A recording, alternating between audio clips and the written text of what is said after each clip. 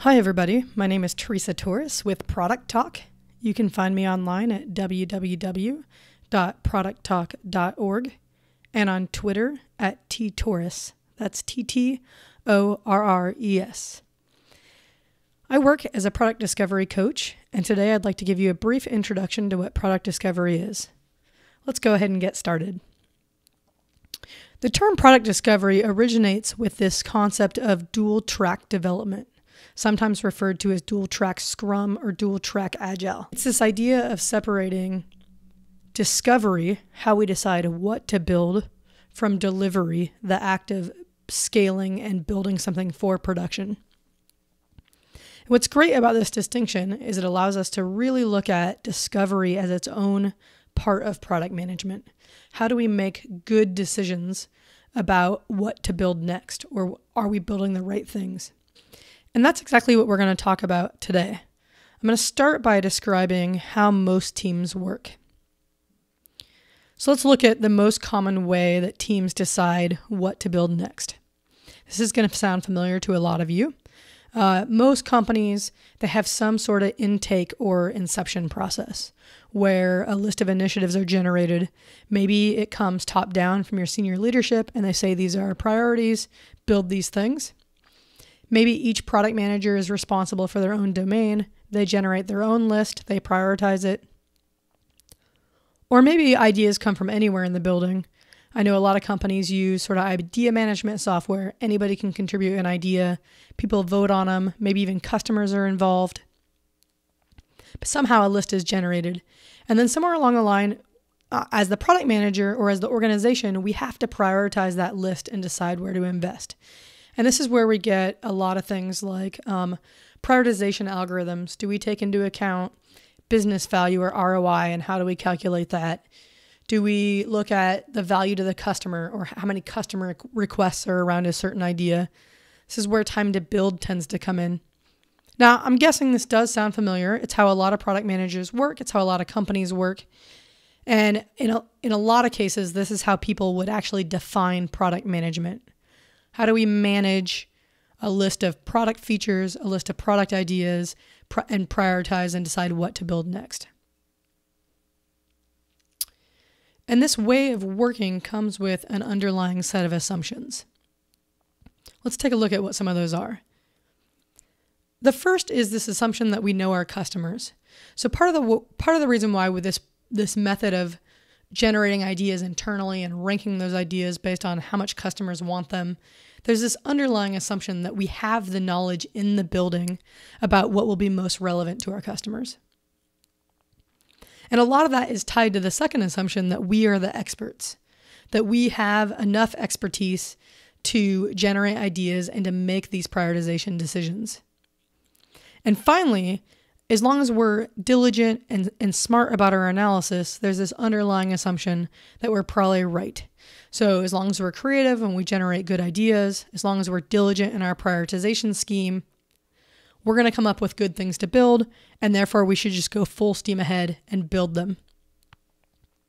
Now, these assumptions aren't necessarily, they're not false, and I want to talk a little bit about why they're not false, but I also am going to argue that they're not true, and that a lot of teams are moving beyond this model of product discovery for that reason.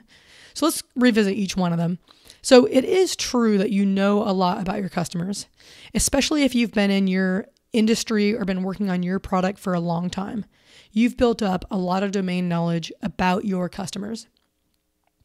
But where this is false is that all human beings are complex and there's always more about them than we can possibly know.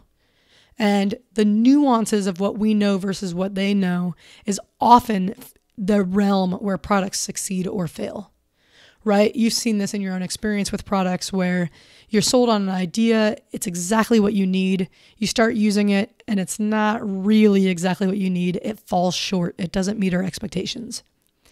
This is often due to that gap between what our customers know about themselves and what we can know about them. So while we do know about our customers, it's not entirely true. We don't always know enough to be able to build good products for them. Same with this second assumption. We are experts. We're experts in our technology. We have a lot of domain knowledge about our industry. We may even have expertise in product management in this process around generating ideas, around prioritizing ideas. But where our expertise falls short, again, related to this first assumption, is in understanding our customers' needs as well as they do, and being able to evaluate how well a solution meets those needs. Our customers are always going to be better at that than we could be. And then finally, this last assumption is where I think there's a much bigger gap. And that's that if we're honest with ourselves and we look at the last 100 things that we built, we probably weren't right most of the time. Now, you might actually be disagreeing with that when you hear this right now, because we don't actually do the work to instrument our products and to know what impact they actually had. So it's easy to hand wave and say, oh, it probably worked, or it worked well enough. We live in this land of vagary, but as soon as we start to move towards more modern practices around instrumentation and measuring the impact of our product changes, we start to see that we're actually wrong quite often. And so this model is really starting to break down. And as a result, some of the best product teams are starting to work in a new way. So I want to talk about the new way of doing product discovery. And this looks radically different. Rather than sitting around inside the building collecting ideas and assuming that the knowledge is within the building, these teams are going out and they're immersing themselves in their customers' world. They're actively working to develop a deep understanding of their customer, what their needs are, the context in which those needs occur, and through this deep understanding, ideas emerge. So they're not sitting in a room saying, hey, what can we build tomorrow? They're going out in the world, they're talking to customers, they're hearing problems, and that's triggering ideas. So ideas emerge from this deep understanding of the customer. And then finally, even when these ideas emerge from that research and from that deep understanding, they still move forward cautiously. They don't move forward full steam ahead. Instead, they say, we need to iteratively test this idea. Let's do a little bit, see what happens. If it looks like it's the right path, we'll do a little bit more. And this way of working also has some underlying assumptions, but you're going to see they're very different from the other way. So the first assumption is that even if we have a lot of knowledge about our customer, we still need to actively work to develop empathy and to build out our knowledge of our customer. Remember, our customers are always going to know more about their own needs and their own context than we possibly could. So this needs to be an ongoing, continuous discovery process where we're always trying to close that gap.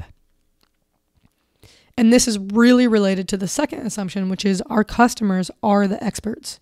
They know their needs better than we could, and they're better at evaluating whether our solution is a good fit than we are.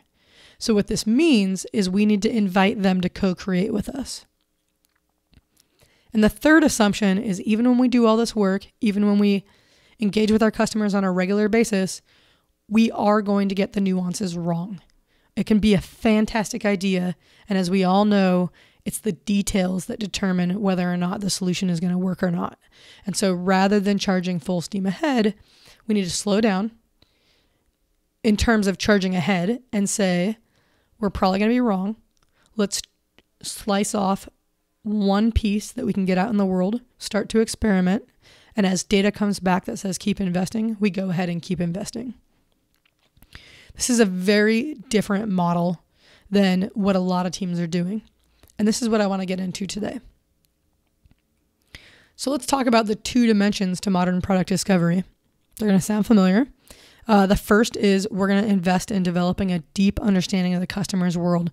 We're going to constantly be working to close that gap between what they know and what we could possibly know. Our goal in doing that is so that ideas emerge from that deep understanding.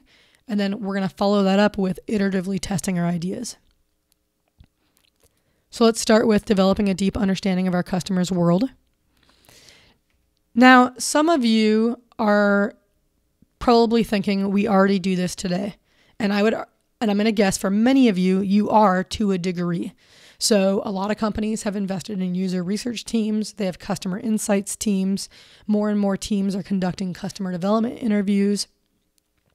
This is awesome. We have seen huge progress in the adoption of the tools of the trade related to developing a deep understanding of your customer. What I would argue is that we still have a long way to go on the second half of this goal. So our goal with developing a deep understanding of our customer that's grounded in research, it needs to be shared across the team. So it's not just about do we have experts in the building who can be the voice of the customer? It's not just about can our user research team answer specific questions. It's about how do we, across our entire development teams, our product managers, our UXers, our data analysts, our business stakeholders, have a rich, shared understanding of our customers' world that's grounded in research. So what I see happen a lot in practice is people use the tactics, they do interviews, they do observations, they co-create with customers, but it's really isolated in centralized teams or in one role. And the power of having it be shared across the entire team is, remember, we want ideas to emerge from this deep understanding. When the deep understanding is shared across the team, everybody can see ideas. Everybody can contribute to idea generation. And we benefit not just from the rich context, but from everybody's experiences. So we do see some teams are getting really good at this. They're getting really good at not just doing the research, but they're getting really good at sharing, building a shared understanding across their entire team and across their entire company. And so we're starting to see some really good artifacts that represent that sharing occur. So one of those is customer journey maps. So a customer journey map is a map that tells a story. I'm a customer, I have a goal, I'm trying to accomplish something. What's the journey that I take going from my present state to achieving my goal? In this case, we're looking at a customer journey map around going to the gym. So I have workout goals, I need to go to the gym, there's things that interfere, there's things that make it easy, there's things that make it challenging. Now, what happens when a lot of people start using customer journey maps is somebody in the building sits down and they just create it based on the knowledge in their own head. One thing that I want to encourage you to do is that this should be grounded in research. It's not, what do you think, what does your marketing team or your customer success team think the customer journey is? It's how do you synthesize what you learn in your interviews, in your observations, in your co-creation exercises to really understand the journey that your customer is taking from their perspective. So not from your company's perspective, not from your product's perspective, but from your customer's perspective. How would they describe their journey?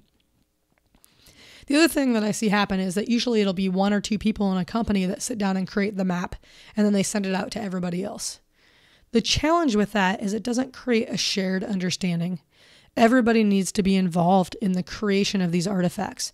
And it's not a one-time activity. These should be living documents. So everybody on your team needs to participate in the research.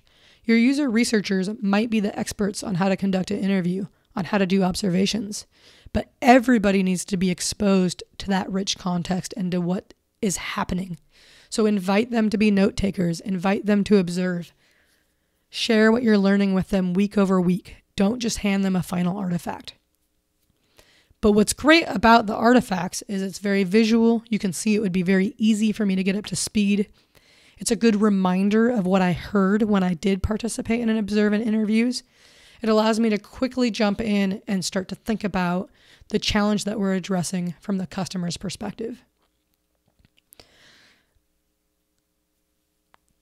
Another artifact is an empathy map. Again, another great tool. It should be grounded in research. Everybody on the team should be participating in that research. And then what this artifact does is it allows you to really quickly, at a glance, see when my customer is working through this challenge, what are they seeing? What are they doing? What are they thinking? And what are they feeling? And how can I quickly jump into their head and start to think from that perspective? How can I quickly build empathy? So rather than trying to solve the challenge from my perspective or from your perspective, everybody on the team is aligning around, let's solve the challenge from our customer's perspective. And then finally, another artifact is our customer personas. Now, again, these need to be grounded in research, not just somebody writes them down. Because of marketing demographic personas, these often end up being at too high level of a level. There's not a lot of depth. When we're talking about product personas, we want to get at things like what are their goals, what are their motivations, what are they feeling, what are their beliefs, what are their desires. We want these to be rich stories about real people. So again, you generate them by doing your interviews, by doing your observations, by doing co-creation exercises. You're trying to synthesize what you learn from your research into simple visuals that can be shared across the team that remind each individual what they heard, what they felt, what they saw while conducting the research. And again, they're living documents. They should be continuously updated. The research should be continuous. Your engineer should be participating in interviews on a regular basis.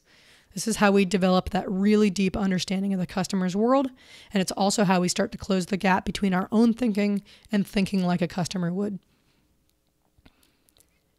And remember, our goal in doing all of this is we want to develop a deep understanding so that ideas emerge from that understanding. So we're not just sitting in the building thinking about what should we build next, but we're out in the world, we're exploring, we're experiencing what our customers experience, and that's triggering ideas. Now, one quick note before we move on. I shared 3 artifacts: customer journey maps, empathy maps, and user personas. These are not the only artifacts that come out of developing a deep understanding of the customer. Anything that allows you to quickly visually communicate what you're learning, that allows anybody on the team to quickly remember what it felt like, what they heard, what they saw when doing research, you're trying to help build empathy for the challenges and the pain points that your customers are experiencing.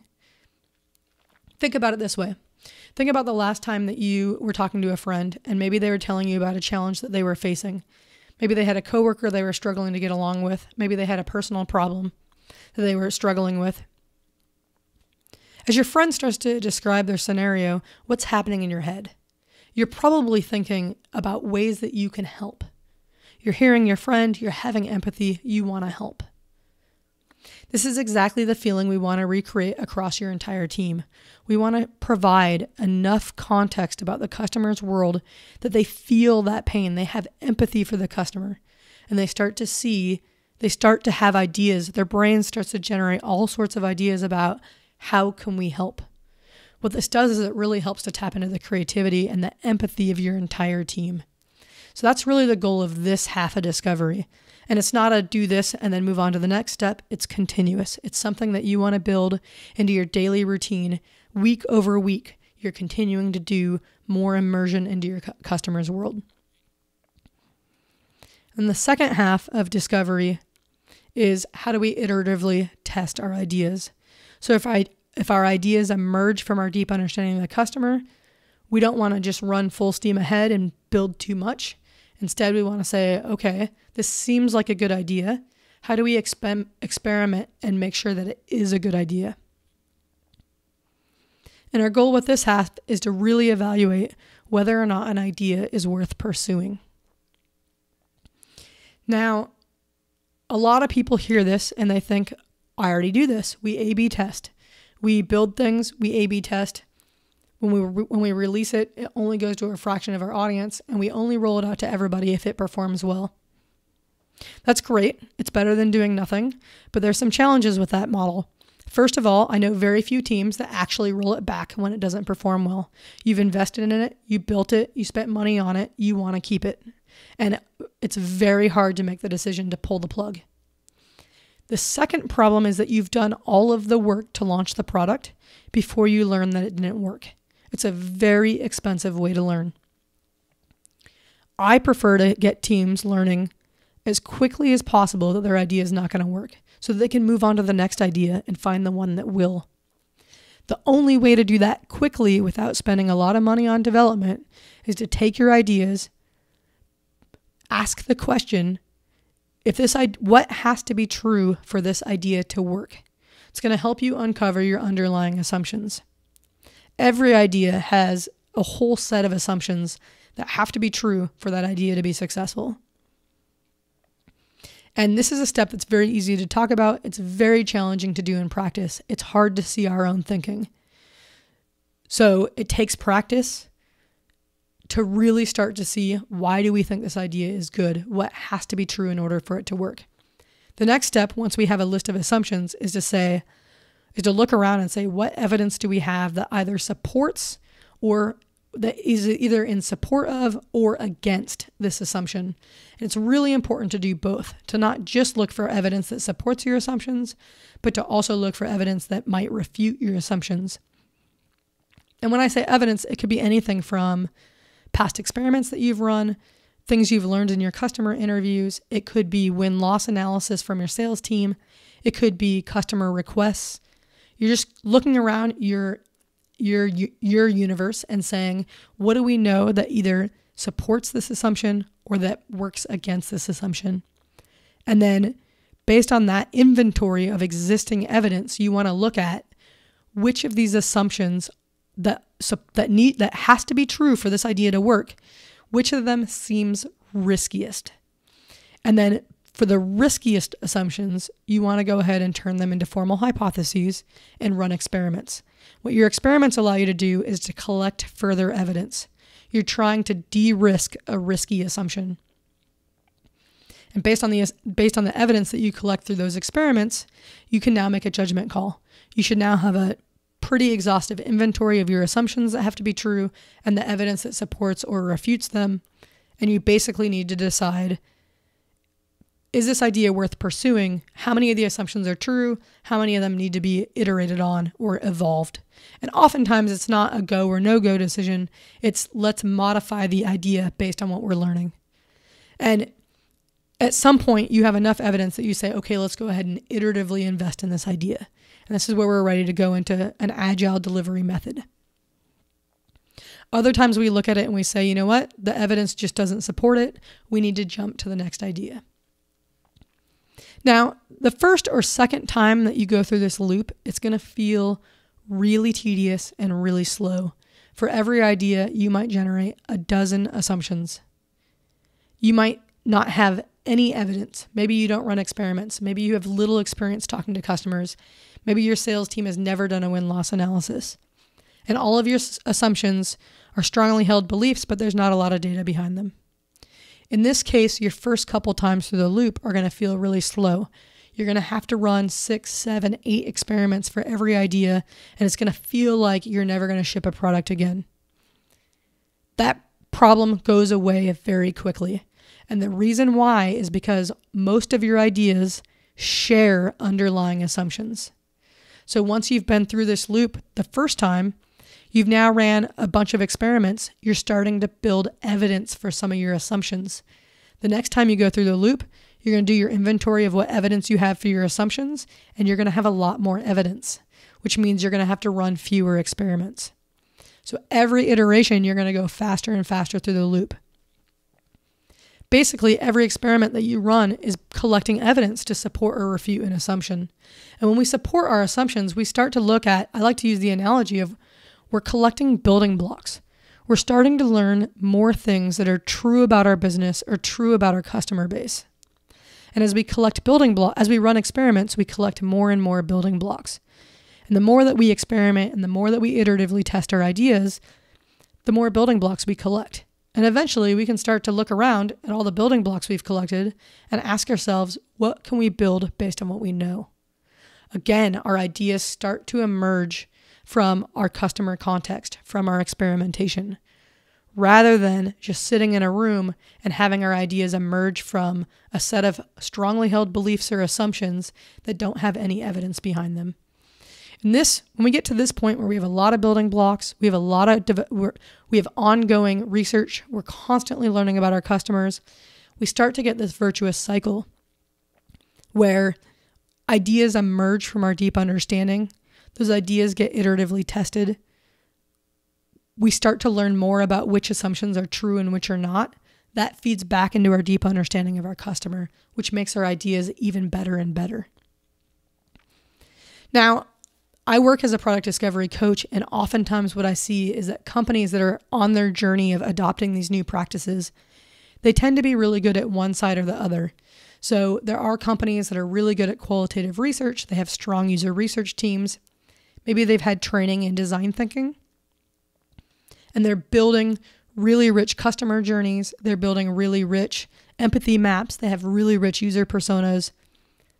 But more often than not, it's not connected to the product development teams.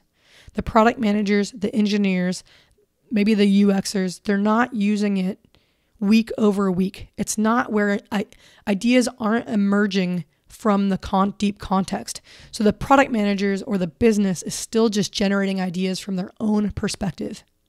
So all this great research is going on, but the business isn't benefiting from it. It's not generating new ideas for the business.